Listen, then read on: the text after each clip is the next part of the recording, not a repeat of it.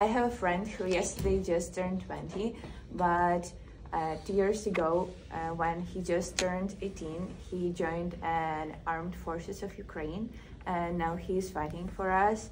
And just like a few minutes ago, he texted me the message that they are under the attack, and he hoped to write me back when he can to do this. And I want to talk about PTSD, because I think that all of us have it now, but somebody in a lighter way, somebody in a bad, worse way, and that we now need to study how to deal with it and how to live with it, because I don't know, I think that I'm glad to study in a psychology way, and I hope to know how to deal and how to communicate with those people who have a worse way of PTSD and how to cure them.